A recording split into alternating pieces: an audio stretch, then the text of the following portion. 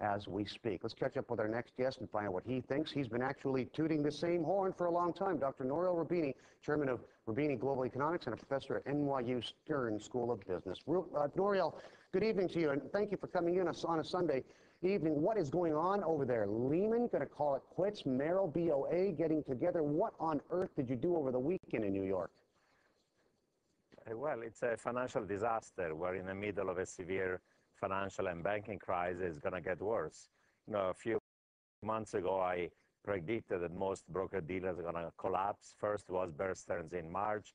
Today is Lehman. Tomorrow is going to be Merrill having to merge with Bank of America. I don't think that even Morgan Stanley or Goldman Sachs are going to be able to remain independent. Their entire business model for all of them is fundamentally flawed at this point. So they have to merge with a larger financial institution. But nothing caught these banks, by surprise. The undercurrents have been going on a long time. Subprime's been with us well over a year. You would think the time has been on their side to get their house in order, to clean up their capital base, to fix up their various levels of inherent risk, and they have not done that?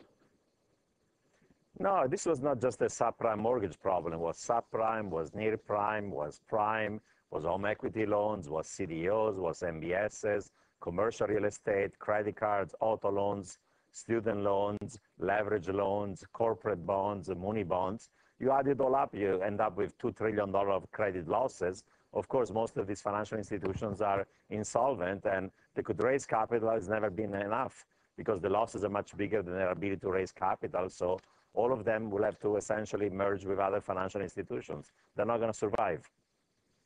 What is is there some formula that you've been able to nail down? Are there certain types of banks, the ones that you talk about as those that will not survive, they're not the city banks or the BOAs with a wide spectrum of activity, but those that are focused on very narrow, or more narrow, I should say, parts of the market. Is being focused and basically trying to stick to one or two core competencies actually a curse nowadays? Well, the problem with the independent broker-dealers is several. First, this model of originate, distribute, securitization was generating fee. Now it's collapsed, so those revenues are gone. Secondly, now that they have access to the Fed support, they have to be regulated like banks with higher liquidity, higher capital, and lower leverage. How they're going to make money? But their more fundamental problem is that all of them borrow very short-term and liquid ways, practically overnight in the repo market. They're leveraged like crazy, and they lend and invest in longer term. Now, this problem of maturity mismatch in the case of banks leads to risk overrun on illiquid but solvent banks. In the case of broker-dealer, it's even a bigger problem because banks have deposit insurance and banks have access to the lend last resort support of the Fed, while these independent broker-dealer don't have a stable depositor base and there is limited access to the support of the Fed. So they're fundamentally flawed. They cannot survive as they are. They have to become part of a larger financial institution with a commercial banking arm that has a stable base of deposits. They're all begun. Yesterday was Merrill. Yesterday was Bear. Today is going to be Lehman. Tomorrow is Merrill, and all the other ones are also going to disappear, in my view.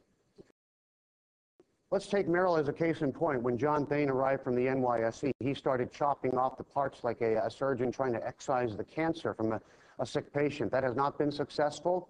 If the Thain prescription to clean up Merrill has not worked, what could possibly work? Or is it so systemic and so infrastructural that there are no measures that can be taken after the fact to clean things up?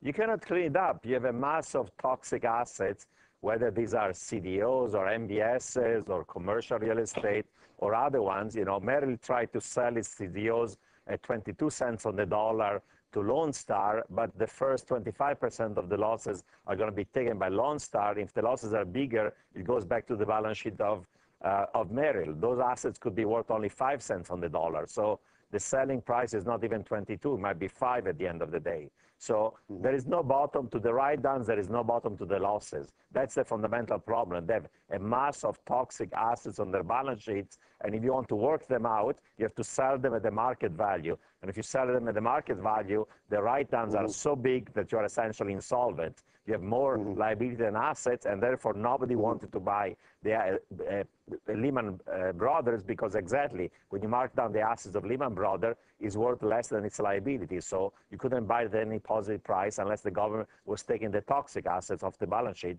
And the government said enough of moral hazard this time around.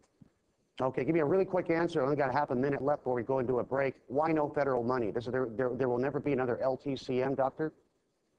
No, there's not going to be another Bear Stearns, because the Bear Stearns was essentially borderline illegal, as Paul Volcker said. There's no fundamental reason why the U.S. taxpayer should be bailing out financial institutions. You have reckless lenders, reckless investors. You need punishment at this point. Nouriel,